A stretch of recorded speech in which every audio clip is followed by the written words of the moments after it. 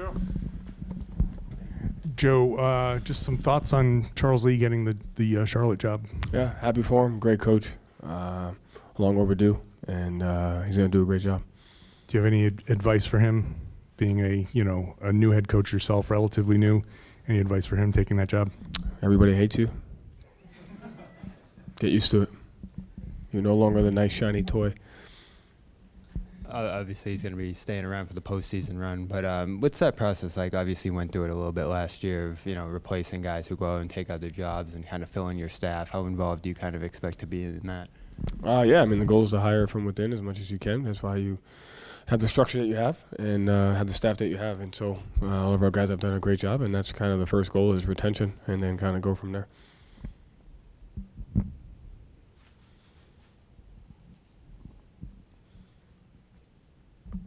Hi, Coach. How are you? I'm all right. How you doing? With Jarrett being questionable, if he plays, his health is compromised.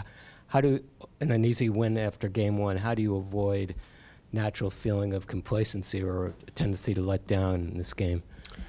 Yeah, one, I don't think any win in the playoffs is easy. Two, just because you continue to play hard, I think the other team's going to play just as hard. And so a natural letdown, I don't know what that means in the sense of I think you're going to get a better version of Cleveland. That's the second time where we've played a team with 24 hours rest after an emotional game, being a play-in game and then being a Game 7. So, we could come out and play just as well as we did last time, but I expect, Cleveland to play better just because of that circumstance alone. So, at the end of the day, it takes what it takes, right? Like, every game takes on a life of its own. Every series takes on a life of its own. So, we got to come in with the same physicality, but also have an understanding that, they're going to play better, and we got to be ready to do whatever it takes to win.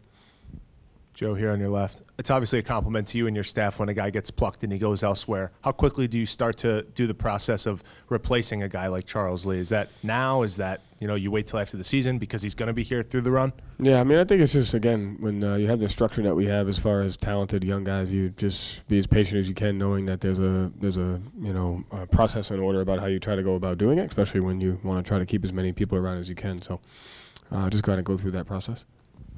Joe, you talked about Charles getting the job, but just from your perspective, what has he brought to the team this year?